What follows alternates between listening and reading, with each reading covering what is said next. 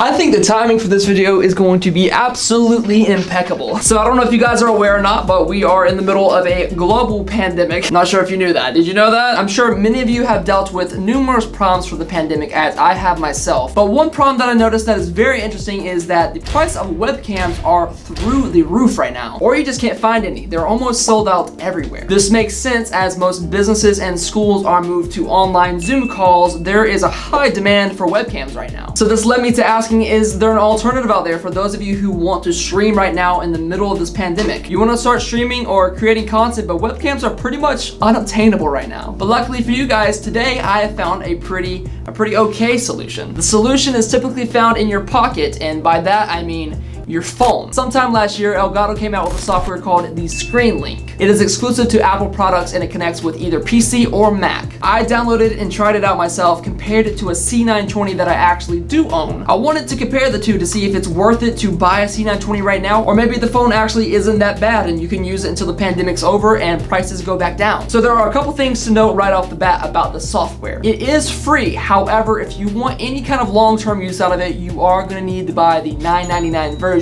Without buying this version, you are limited to only about 15 minutes of stream time, and your bitrate is limited to about 16 megabits per second. In comparison to the $10 version where you have unlimited amount of stream time and you can get up to about 32 megabits per second, it definitely is worth it to buy the $10 version unless you plan on doing 10-minute streams or something, which I don't think you will. Maybe you will. Hey, if you are, then that's perfect. Go ahead and use the free version. But let's talk about the software. I thought the software was extremely user-friendly, super easy to set up, connects directly to OBS via a new video capture source that is labeled Screen Link. It could not be more simplistic than that. You download it, set it up in OBS, and then hit go live. It seemed too good to be true. There had to be some kind of con. And yes, there was. Super mega latency. It was so delayed. There was about 9 seconds on the auto settings between when I clapped here and when OBS saw it and put it out. Obviously, that's going to be a big problem for lining up audio and making sure it's in sync with what's happening in the game. This makes sense that this is going to happen as it's a wireless connection between your phone and OBS, and it can only get but so good. I personally right off the bat changed the settings to be adaptive instead of auto. After I did this, it went down to about 2 seconds of delay, and that seems to be about the best you can get. So I set it up on a boom arm that I had right beside my C920. I did have to plug in the wall charger so the phone didn't die while I was testing it out, and right off the bat there are some really notable comparisons to bring up. I was using an iPhone 8 and I thought the quality was fantastic when it was, but obviously again we have a wireless connection, so sometimes I'll have a little bit of lag, a little bit of fuzziness in the image. But when the connection was good, there was a fantastic sense of color depth and crispness to the video. I even liked it better than how the C920 did look. The C920 looked a little bit more washed out. You couldn't see the detail in the colors just as much, but I will say it was pretty annoying when I did have that fuzziness and some of the frames did drop. And if you're a just chatting streamer and your webcam is going to take up the entire screen, and most of the time it's probably going to be pretty noticeable. But on the contrary, if you play video games, it's going to be hardly noticeable with your webcam being small and to the side, and the gameplay is the main focus of your stream. I thought it was still pretty good and perfectly usable. So personally, what would I prefer? What do I recommend you do? Well, since the camera quality wasn't insanely different and one of the two costs $180 right now in comparison to about $10, I would say for now the smart thing to do is to wait until the C920 comes back down in price, and when it does, then pick up one. But for now, I don't think there's any problem with using this as a webcam, especially if you're streaming video games. I think it's very much worth it to do if your other option is to spend $180 for about the same thing. Without a shadow of a doubt, it definitely is worth $10. I say for now, give it a go, but when prices come back down for the webcam, is the phone still gonna trump it?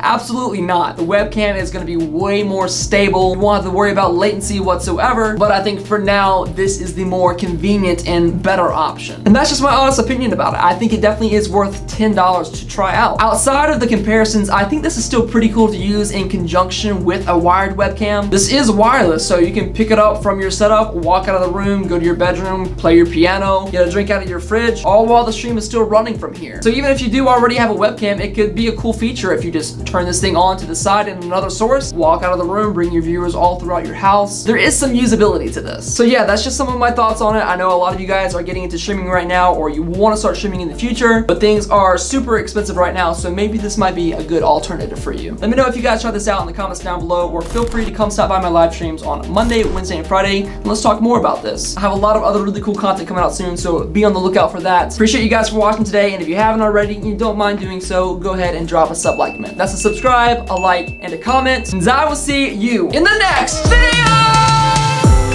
I think you can do whatever you want! Shave your eyebrows if you want to. Live your dream.